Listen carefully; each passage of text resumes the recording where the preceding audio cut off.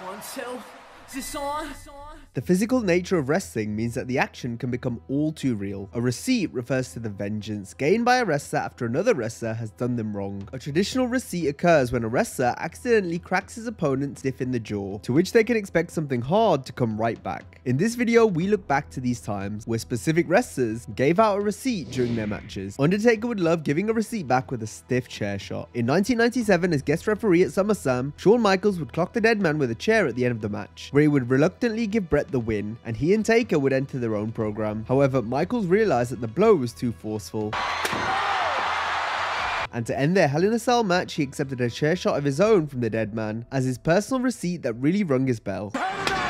In 2005, Randy Orton ended up rocking Taker with the chair, where he mistakenly caught the Phenom with the lip of the chair, which ended up causing a huge gash. Undertaker told him backstage that his receipt would be coming. When that chair came down, I caught him with the lip of the chair, and I ripped the skin off of his forehead all the way down to the bridge of his nose, and he was covered in blood. He just looks at me. Don't worry, kid. Your receipt's coming. It wasn't until a few weeks later at Armageddon 2005 where the dead man got his revenge, and he delivered a thunderous chair shot to the head of Randy Orton. But he's in trouble! Payback! During WrestleMania 23, Batista and Undertaker would go at it for the World Heavyweight title. Early on in the match, Batista unknowingly hit Taker with a stiff shot in his ear. Taker wouldn't take too kindly to this and would keep a note of this throughout the match. Later in the contest, he would go to hit Batista with a stiff right hook that got him right on the jaw. Batista fell back against the ropes, looking kind of dazed. The Undertaker maybe met his match tonight. Initially, he thought it was a slip from the veteran, but as he came back to throw the next punch, Taker would be sure to let him know that it was a receipt for breaking his eardrum earlier in the match. Batista would apologize, and they went on to have one of the best matches on the card. In another incident with Taker, Shane McMahon ended up stiffing Taker with a monitor on a Raw before their WrestleMania match that caused him to get busted open. Backstage, Undertaker let Shane know that his receipt was going to come later. I said, I'm sorry, gave him a hug, and then I closed my eyes, I stick my chin out like this. I'm ready for one. He went, it's all right, it'll come later. Fast forward to WrestleMania 32, Shane got his comeuppance as Taker would bear paw him with a monitor of his own on the outside of the ring. And bear paws me. Whack! Wide open jaw. Sticking with Shane McMahon, it's well known that his punches can look awful at times, but with the adrenaline pumping, he throws rapid combos, and when he doesn't miss completely, he lands them on his opponent flush in the face. One time he did this in particular was at Survivor Series 2016, where he blasted Chris Jericho clean in the face. The punch didn't look great, but caught Jericho on the nose, who took a powder and kicked the steel steps in an attempt to alleviate his frustrations. Shane was even more clumsy when Jericho re-entered the ring, which justified his response. I jumped up and gave him like a Jean-Claude Van Damme double kick. I'm like, calm the fuck down. Sticking now with Y2J, during the Royal Rumble in 2003, Tommy Dreamer would enter the match wielding various weapons. Dreamer would then proceed to catch Chris Jericho with 2 tough shots from a kendo stick. The first one was hard, but didn't seem to rock Y2J as he asked for another, but the second was brutal. Jericho would then get his receipt back on Dreamer via a trash can lid and then a kendo stick shot of his own, as he then threw the kendo stick down in frustration before eliminating Dreamer with the help of Christian. During a brawl inside a densely filled ring at ECW One Night Stand in 2005, JBL legitimately laid a beating on the Blue Meanie, leaving his face bloodied in the aftermath. Word had gotten out to JBL that in the years prior, the Blue Meanie mentioned he was a bully. This obviously lit a fire in Bradshaw's eyes, and when it came time to brawl at the end of the pay-per-view, JBL took this as an opportunity to pay him back. However, months later in a match where JBL faced off against the Blue Meanie, Meanie picked up the victory via help from Batista, but before the pin, it was the Blue Meanie's partner in crime with the BWO, Stevie Richards, making headlines, delivering one of the hardest to watch chair shots to JBL's head. Oh, look at Stevie Richards with the chair on the... It was a shot thrown so hard you could see the pure anger behind it. Rikishi's always been known as a fun-loving, jovial character that never failed to entertain the people, so it was a surprise to fans when he lost his cool whilst wrestling a tag match in the WWF's former developmental territory HWA in December 2001. Rikishi wrestled against a team featuring Haku and Russ McCullough. A planned spot was to see Russ hold Rikishi in place for a kick from Haku, only for Rikishi to move, leading to McCullough getting accidentally hit instead. The problem was Rikishi was supposed to move to the left, but ended up moving right right instead, meaning Haku's kick hit Rikishi hard in the face. This infuriated Big Quiche, who went to the outside, grabbed a fan's chair, and went straight for McCullough. Rikishi rained down chair shot after chair shot, completely bending the chair in half and forcing McCullough to retreat to the back. Rikishi was none too pleased with being potatoed, and there was a further altercation once the wrestlers got to the backstage area. It was there that Rikishi and other Samoan wrestlers threatened to beat up Russ. McCullough had already been told his contract wasn't going to be renewed, and he was allowed out of his deal early straight after the match. In perhaps one of the most shocking receipts witnessed in a match, Perry Saturn had his way with jobber Mike Bell during a match recorded for WWF Metal in May 2001. Saturn would say that he freaked out after being dropped on his head twice by Bell, and thus began laying into the enhancement talent for real. When Saturn returned to the locker room, he was greeted by Vince McMahon, who wanted an explanation as to what happened out there. Saturn apologized and then checked to see if Bell was okay. Beat the crap out of him. Yeah. Threw him outside the ring. He landed with, on his head on the concrete floor, and then Perry jacked him up and rammed him into the steps backwards, where the back of his head hit the steps. He beat the crap out of him. This likely resulted in him getting his mop gimmick as a punishment shortly after. As we just saw, Perry Saturn can certainly dish out a receipt, but some 7 months later, after punishing Mike Bell, Saturn was on hand to deliver more receipts, this time in another physical match versus a local competitor, Brian Gamble, on an episode of WWF Metal in December 2001. The story goes, Gamble claimed they were wrestling in his hometown and had friends and family in the audience, and for that reason, he wanted to get more offense in than a typical jobber would. The match starts off with Gamble performing a hip toss, to which Saturn then responds by asking, "Are you trying to shoot on me?" before giving Gamble a strong slap to the face. Gamble replies with a shove, only to get annihilated with a massive spear, but there was still more to come, as Saturn also delivered a hard kick to the back. Gamble managed to hit a spinning elbow, where he then tried to go for a cover, but Saturn wasn't having any of it. Perry brought Gamble down one more time, allowing Saturn to lock in a submission hold, which got the win. The match plays out quite differently to a typical enhancement squash, with the wrestlers being on different pages at various points in the match, as seen from the numerous stiff shots dished out by Saturn. While Saturn took teaching his opponent a lesson to the extreme, Diesel would get his message across at the 1994 Royal Rumble with some good old-fashioned live rounds delivered to the face of Virgil. Diesel would say that Virgil was supposed to come in, take a few hits, and quickly get eliminated, but instead he stayed in the match despite Diesel telling him he had to go. Virgil then angered Diesel by legit hitting him in the face, to which Big Daddy Cool responded with a barrage of stiff elbows before finally dunking Virgil out. Next is the classic tale of revenge, although this was just as much real life as it was storyline. On Faarooq's first night in the WWF, he would attack Ahmed Johnson, kicking him in the kidney. Right in my kidney. I mean, it felt like a shotgun hit. And I was like, oh, I'll be damned. He had no idea anything was wrong until later that night, when his breathing began to change, which led him to go into hospital and ended up being out of action for a month with a kidney injury as a direct result of Faarooq's stiff boot. Ahmed would say he believed Faarooq kicked him so hard on purpose, as he felt Faarooq was jealous of his success. Faarooq later admitted that it was in fact a receipt to teach Ahmed a lesson for being stiff with other wrestlers in the past. But that saga didn't end there, as 8 months later, Ahmed would finally get his revenge. He got a receipt for it. He got a receipt for it, delivering a stiff spine buster to Faarooq in a match, causing Faarooq to break a couple ribs. I got to the point where I sent him back to the hospital. I gave him a spine buster and drove my head in his ribs and broke a couple of the ribs. Wrestlers hitting each other for real can lead to the match breaking down, and this is what happened when the Great Antonio took on Antonio Inoki in 1977. At first, the Great Antonio began to no-sell Inoki's offense. This will have already angered the Japanese legend, but it was some hard clubs to the neck that was the final straw for Inoki, who then proceeded to let rip at the Great Antonio with some slaps and stiff kicks that ended up drawing blood. The Great Antonio then lay there busted open, and Inoki was mercifully declared the winner as the match was stopped. For our next entry, we go back to Japan in 1990, where a huge interpromotional match for the IWGP Heavyweight Championship saw All Japan's Stan Hansen challenge New Japan's Big Van Vader in one of wrestling's stiffest ever matches. Even before the match began, Vader suffered a broken nose whilst on the outside after Hansen swung his cowbell at him. He was telling me, he says, you hit the thing came back, broke my nose right off the bat. Once things got underway, the physicality continued, with both men hitting each other for real, with Vader in particular landing some stiff shots. Hansen responded with a melee in the corner, where he ended up sticking his thumb into Vader's eye, causing it to pop out, resulting in an insane visual. Vader showed incredible toughness, pushing his eye back into its socket and holding it in place with his eyelid. The match continued, as did the punishment. The two men beat the holy hell out of each other, with the action eventually spilling to the outside. The match ended in a double countout after both men continued brawling in the crowd. All the bones in my face had to be fused, so So I mean, all my cheekbone was broken, all this was broken.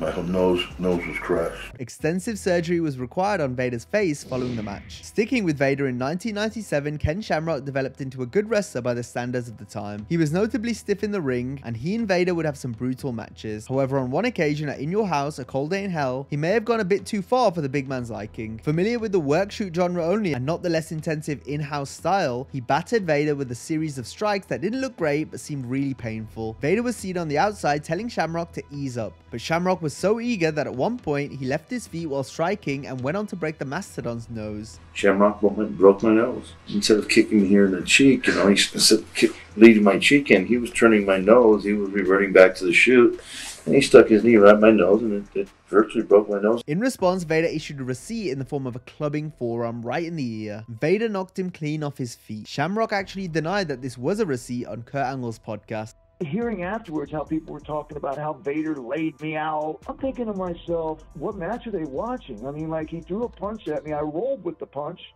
and I went down to sell it. Whether you believe that this was a receipt or not, I'll leave that up to you. As we've seen so far, wrestlers can show their legit frustrations with their opponents in various different ways, and Shawn Michaels demonstrated this at the 1996 SummerSlam. In his match with Vader, Shawn went to the top rope and was to attempt an elbow drop that Vader was supposed to dodge by moving out the way. Vader, however, never moved as Shawn landed on his feet. He then began to visibly berate Vader for forgetting the spot. Never in my life had that happened to me.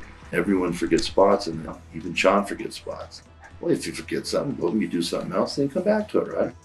I mean, it's called wrestling. Brought to tears by HBK, Vader's time got worse as it became clear he was not going to become the company's next monster heel. Instead, at a pay-per-view, Vader was forced to refer to himself as a fat piece of shit by the writers, and even Vince McMahon joined in complaining about his employee's odor during a live AOL chat. Forgetting a spot and getting screamed at mid-match is something Kofi Kingston also experienced when he wrestled John Cena and Randy Orton in a triple threat match on Raw in 2010. Orton was to get the win after hitting Kingston with a punt kick, but Kofi failed to get in position for the move, which led to Orton winning with the RKO instead. Upon delivering the move, Orton would yell stupid at Kofi. Goes for the RKO, connects!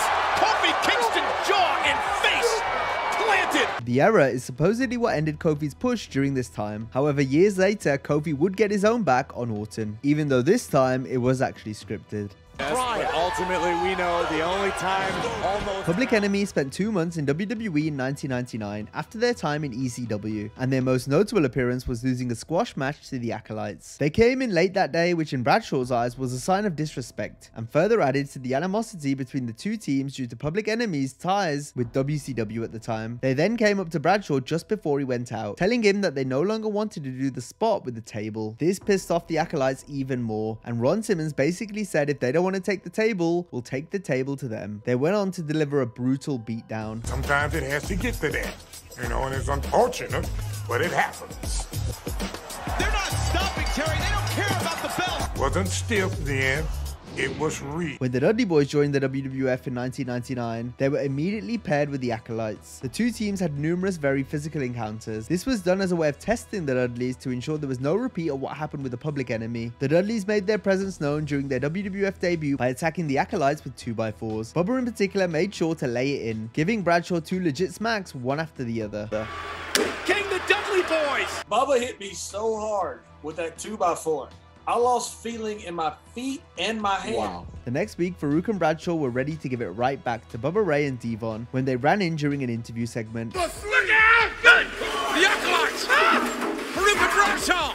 The Acolytes beat the Dudleys around with 50-gallon drums, getting their receipt from the prior SmackDown. They were ready to kill us. They hit the set. They beat the crap out of us. Ron Simmons is picking up a 50-gallon drum. Yeah. A shoot 50-gallon drum and just having his way with the both of us.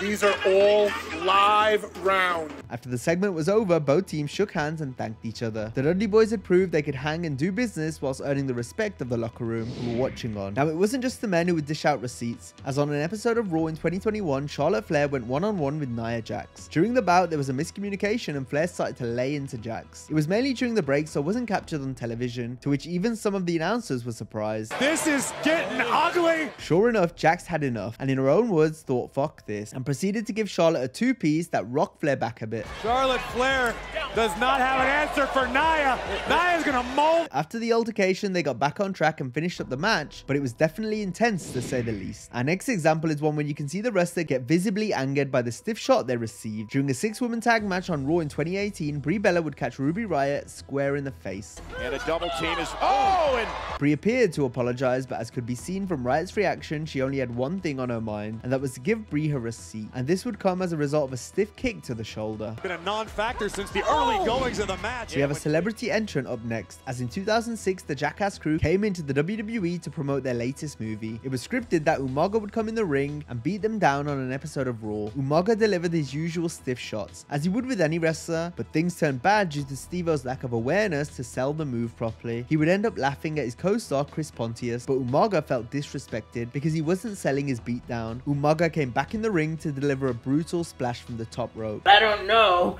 that I have to play dead, so I keep moving around and like, oh, and like he's not done beating me up. However, Steve-O continued to move around instead of appearing knocked out, to which Umaga then beat Steve-O into a blackout with an incredibly stiff elbow. As we've just seen, celebrities in wrestling can be hit or miss. Johnny Knoxville would have been hoping he fared better than his fellow cast member Steve-O during his WWE run, which began when Knoxville entered the Royal Rumble match in 2022. However, things started with a rough exchange initiated by Knoxville. AJ Styles gave Knoxville one free shot, to which Johnny responded with a clubbing forearm. Sure how wise that was. Unlike with Steve-O and Umaga, this was all good fun, but Knoxville was still owed a receipt. He told Styles to bring it, and the Phenomenal One obliged, firing back with a snug clothesline. Said bring it, and Styles, oh my goodness! Knoxville then ate a frog splash from Montez Ford and was eventually eliminated by rival Sami Zayn, who in turn was thrown out by Styles. Next, we have an example of someone picking up the receipt for someone else, and this occurred during the 2019 Hall of Fame ceremony. As whilst Bret Hart and Natalya were giving their acceptance speech for the Hart Foundation, a fan would run through the crowd and grab Bret from behind, thus tackling the Hitman and Natalya to the ground. The fan would be immediately physically restrained by numerous wrestlers who were sitting at ringside. However, one superstar took it one step further, as with the fan being rushed away from the scene, Dash Wilder would swoop in, delivering a stiff right hand to the fan, which sent him to the floor. A traditional receipt occurs when a wrestler accidentally cracks his opponent stiff in the jaw, and they can expect something as hard right back. But our next case is defined as if a wrestler inflicts brain damage upon their opponent and leaves them permanently blind in one eye, the opponent is therefore within their right to attempt to murder them. At Living Dangerously 2000, Vic Grimes, per New Jack's telling of the story, had to be dragged into executing the agreed upon stereo balcony dive spot, and he fell harder and faster right on the top of Jack's cranium. New Jack missed a month of action, despite requiring far longer to recuperate. The receipt took place after New Jack and Grimes had already cooperated through a match at Hardcore Heaven later that year. A couple years later at XPW Freefall, the two competed in a match where New Jack missed a fairly obvious target, that being about 100 tables, and sent Grimes directly onto the apron from about 40 feet. Absolutely ridiculous. I wanted him to hit the floor, I just didn't throw him hard enough. I was trying to throw his ass to the floor. Go, please, go! Now, that's not the only case of New Jack taking it a bit too far in the ring. Back in 2003, New Jack wrestled Puerto Rican journeyman wrestler Gypsy Joe on an independent show. During the match, New Jack began to first get annoyed due to Gypsy Joe no-selling the original Gangster's offense. And Gypsy Joe will not sell nothing that I gave him. However, New Jack was made to eat a potato after receiving a headbutt to the nose, and this coupled with Joe's no-selling was enough for New Jack to lay down one of the most vicious real-life beatings ever seen in a wrestling match. First came the initial receipt in the form of an elbow, and the beating kept going, spreading to the outside of the ring and into the crowd. New Jack would rain down vicious weapon shots one after the other as the fans watched on in horror, with some even trying to make New Jack stop the assault. I beat him, and I beat him, and I stomped him, and I wrapped ball right around his head and snatched it off, and big old piece of hair in it, and I took a baseball bat and pinged him across the top of his head and beat him, and then everybody in the audience was calling me the N-word, and I was putting their whooping on Joe like it wasn't gonna be no tomorrow. The match eventually finished in a no contest, and New Jack would later be arrested and charged with assault with a weapon. New Jack was also up to his old ways during a match for a Florida independent promotion in October 2004. New Jack's opponent was a green wrestler named Hunter Red. The two immediately got off on the wrong foot when Red refused to talk over the match with Jack backstage. Then once the bout began, Hunter Red began laying into the original gangster, nailing him with 2 stiff potatoes before trying to manhandle New Jack. Jack responded by pulling out a blade from his pocket and driving it directly into Hunter Red's body 9 times. I grabbed the rope and I pulled a knife out and started stabbing him. I stuck him like 9 times. The few fans in the audience reacted in complete horror. New Jack had to be pulled away from his opponent by the promoter. The emergency services were quickly called, with Hunter Red being taken out on a stretcher while New Jack was arrested. New Jack was charged with aggravated battery and faced up to 15 years in prison. However, he was given a lifeline by the victim of his assault, Hunter Red. Red agreed to drop the charges provided he and New Jack turned the incident into an angle and toured around the Florida independent circuit, wrestling matches against one another. New Jack agreed provided Hunter Red dropped the charges first. Once Red did so, Jack left Florida and never spoke to Hunter Red again. He went and dropped the charges. I went home. Back in 2004, Rene Dupree was the travel partner to Hardcore Holly and Billy Gunn, but he made the grave mistake of crossing Holly when he violated some rules by driving a car in Holly's name. Holly had to go to court after receiving a violating ticket and decided to take out his anger on Dupree. So on a house show, Holly and Charlie Haas were set to face Dupree and Kenzo Suzuki in a hardcore rules match. Holly started to shoot on Dupree, which included hitting him with real punches and kicks. He even smacked him with a chair, which made his eye get swollen, and beat him backstage later on as well. Well, during the match, right, I fed for his comeback and he lit me up, ran the eye, right? And as soon as he did, my eyes swelled up like right away. I remember how big it got. He put a wall up on you, man, not just in the match, but afterward. I was like, you know, he's going to kill you. He attacked you from behind. You couldn't even defend yourself. And it was just, it was crazy. Booker T appeared on the Steve Austin show and recollected the time that he received a well-deserved boot to the nose, courtesy of Stone Cold. During the conversation, the former world champion talked about Booker accidentally tuning Steve during a match. Steve divulged that he's usually patient about doing out receipts for stiff shots, but the rattlesnake could not wait to strike back. The receipt I remember getting back was a stomp right to the face when I was laying down on the ground, and it was a stiff shot right to the nose. I felt like I deserved that. Sometimes a match can also break down from wrestlers botching, just simply stiffing each other, or both, and with a few receipts sprinkled on top. All of this describes the match Big E and Titus O'Neil had on an episode of SmackDown in May 2014. The match first began to fall apart when the two wrestlers botched a clothesline to the outside. We're going to find out how bland Big E is when he takes on Barrett Sunday. This botch appeared to have angered Titus, who then started to become heavy-handed when throwing Big E around on the outside. This would be topped off by Titus dropping his opponent on their head, with E landing neck first on the floor. From there, Titus would paintbrush Big E with saps, with O'Neil eventually getting himself disqualified due to failing to break on the referee's 5 count. But it was after the bell that Big E would hand out the receipt by smashing Titus in the face. The assault would continue to the outside as Big E's frustration continued to grow on account of Titus botching by falling over twice.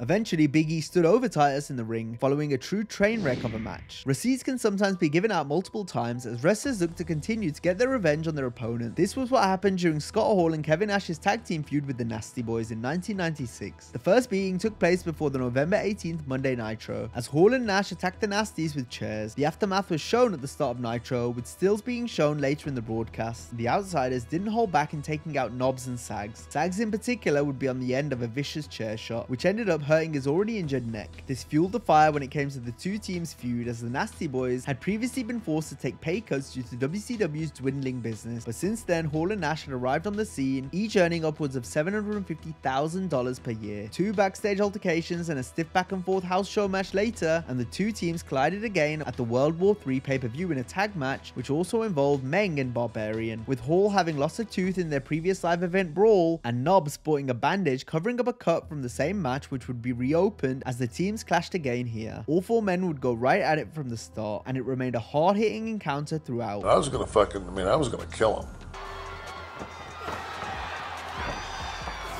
And there's something personal going on. The Outsiders came out on top as winners, while the Nasty Boys not only lost the match, but also their jobs as a result of their heat with Hall and Nash. Next, we have a receipt that was 2.5 years in the making. It all started with the NWO's parody of the Four Horsemen from WCW Monday Nitro in 1997. Arn Anderson and his wife were unhappy with Kevin Nash's impression of Double A. They took Nash making fun of Arn's drinking habits as a mean-spirited personal attack. The Horsemen were meant to get their revenge on the same night of the parody. However, plans changed. Then once the Fall Brawl War Games pay-per-view came around, the Horsemen were decisively beaten by the NWO. And with Arn Anderson having retired from the ring earlier that year, it appeared as though the Enforcer wasn't going to get any form of payback on Nash. That was until January 2000, when Anderson made a run-in during Nash's match against Bret Hart on Nitro. When Nash was outside the ring, Arn ran down and attacked Kev from behind with a lead pipe. Oh my goodness, Arn Anderson! Arn would say that the pipe shot was not a receipt for the parody and was instead merely an accidental potato. I don't have to address something from behind with a lead pipe. It's not the way I operate. So if he got potatoed, it was purely accidental, which I apologized to him that night. But Kevin Nash disagrees. You hit me with a wrench in Florence? You talking about a receipt?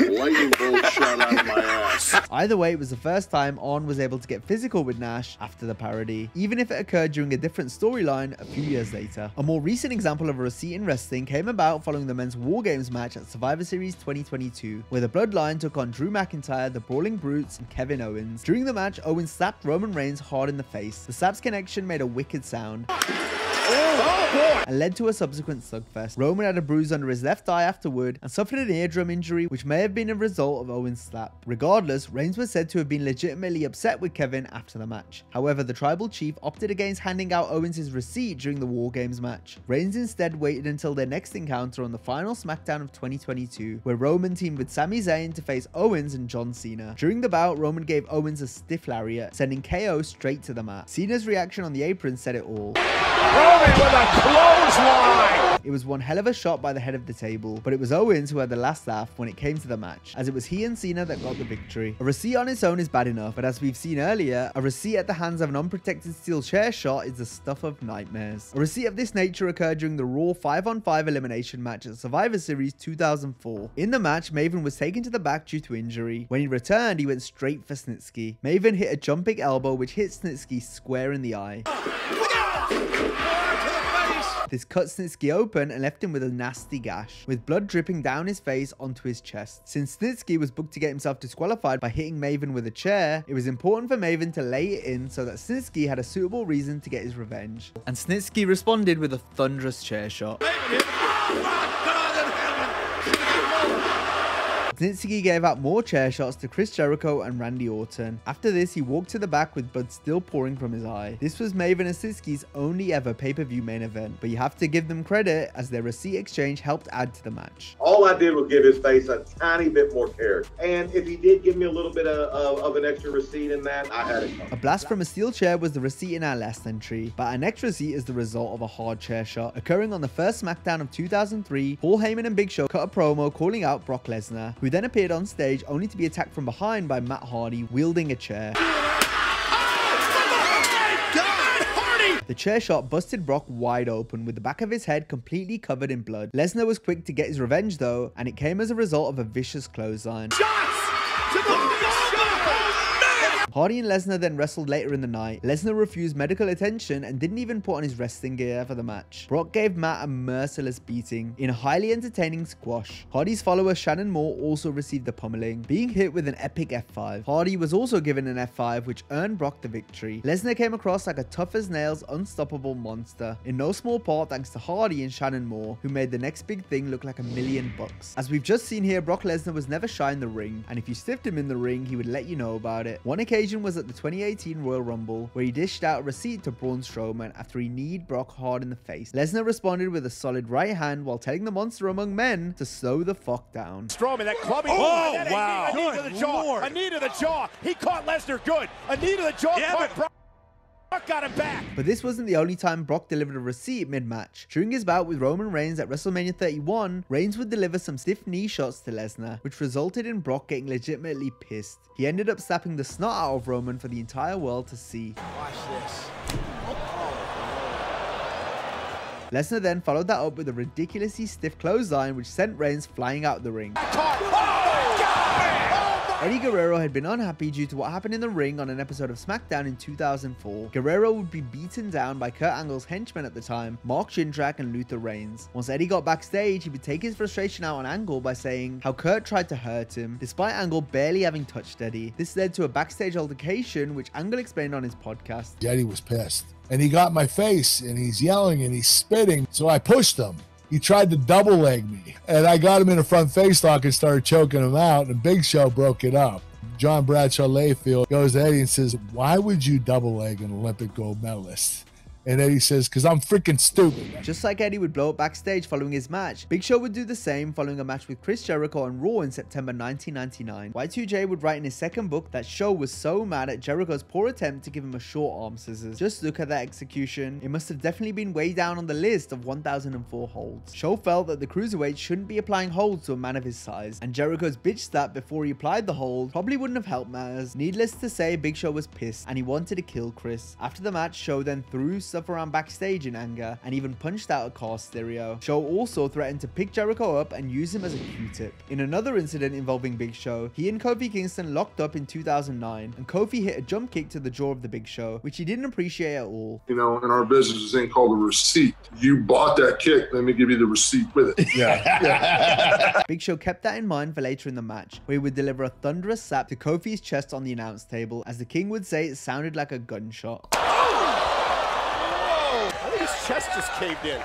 Sounded like a gunshot. Kofi later joked in his podcast that this slap is the reason why his chest is now looking sunken in. It's what buyer's remorse, right? You know what I'm saying? I look in the mirror.